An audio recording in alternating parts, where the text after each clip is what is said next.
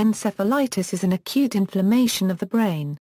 Encephalitis with meningitis is known as meningoencephalitis. Symptoms include headache, fever, confusion, drowsiness, and fatigue. More advanced and serious symptoms include seizures or convulsions, tremors, hallucinations, and memory problems.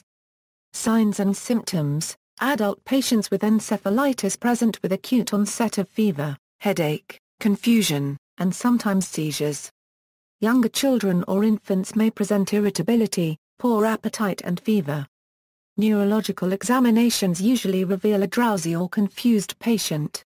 Stiff neck, due to the irritation of the meninges covering the brain, indicates that the patient has either meningitis or meningoencephalitis. Cause: viral.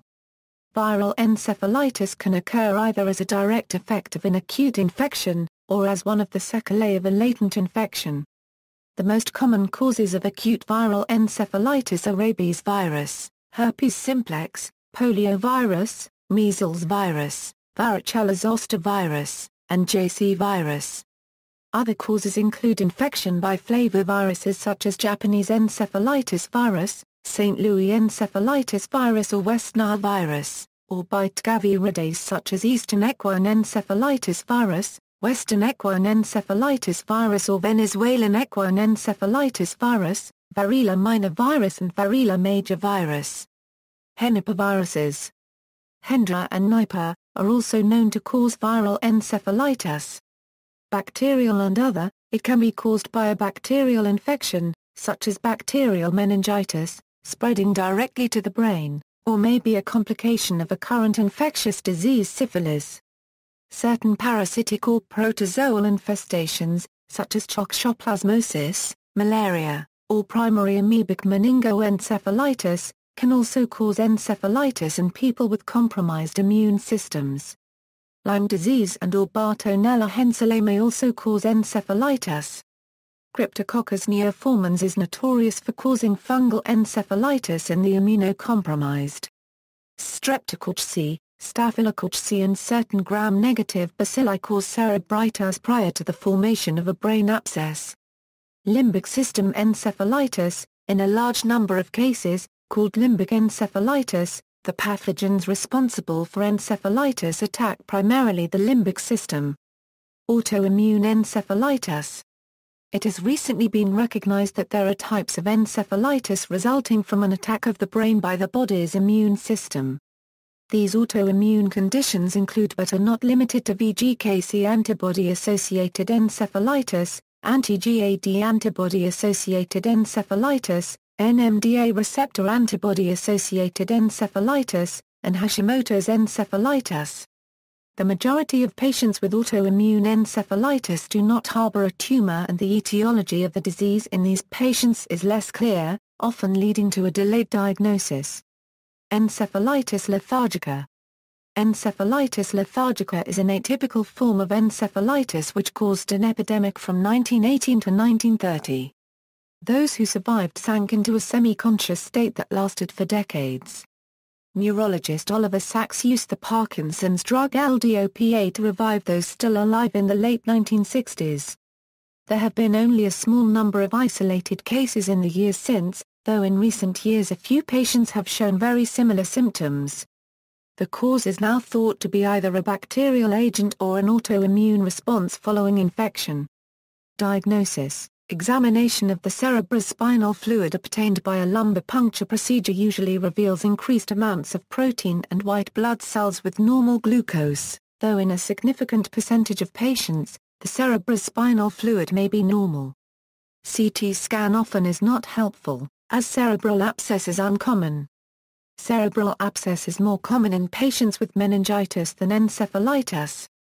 Bleeding is also uncommon except in patients with herpes simplex type 1 encephalitis. Magnetic resonance imaging offers better resolution. In patients with herpes simplex encephalitis, electroencephalograph may show sharp waves in one or both of the temporal lobes. Lumbar puncture procedure is performed only after the possibility of prominent brain swelling is excluded by a CT scan examination. Diagnosis is often made with detection of antibodies in the cerebrospinal fluid against a specific viral agent or by polymerase chain reaction that amplifies the RNA or DNA of the virus responsible. Serological tests may show high antibody titer against the causative antigen. Treatment is usually symptomatic. Reliably tested specific antiviral agents are few in number and are used with limited success in treatment of viral infection, with the exception of herpes simplex encephalitis. In patients who are very sick, supportive treatment, such as mechanical ventilation, is equally important. Corticosteroids are used to reduce brain swelling and inflammation. Sedatives may be needed for irritability or restlessness. For mycoplasma infection, parenteral tetracycline is given. Encephalitis due to toxoplasma is treated by giving a combination of pyrimethamine and sulfagamidin. Prevention: vaccination is available against tick-borne and Japanese encephalitis and should be considered for at-risk individuals.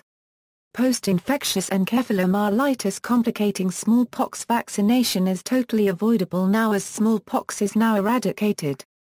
Contraindication to pertussis immunization should be observed in patients with encephalitis. An immunodeficient patient who has had contact with chickenpox virus should be given prophylaxis with hyperimmune zoster immunoglobulin. Epidemiology: the incidence of acute encephalitis in Western countries is 7.4 cases per 100,000 population per year. In tropical countries, the incidence is 6.34 per 100,000 per year. During 2010 it caused about 120,000 deaths, down from 144,000 in 1990. Herpes simplex encephalitis has an incidence of 2.04 per million population per year. See also, Rasmussen's encephalitis, Bickerstaff's encephalitis, Lacrosse encephalitis, Anix encephalopathy, meningitis, cerebritis. References.